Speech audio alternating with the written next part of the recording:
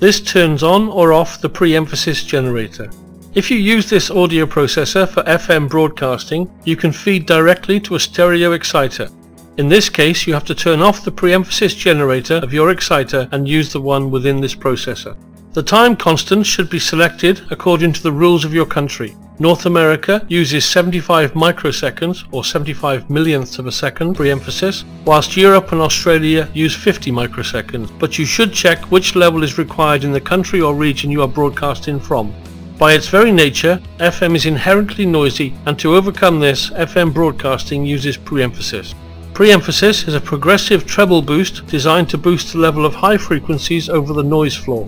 In every radio receiver, a corresponding de-emphasis network attenuates the treble by exactly the same amount. This yields a flatter frequency response, albeit with lower headroom for high frequencies.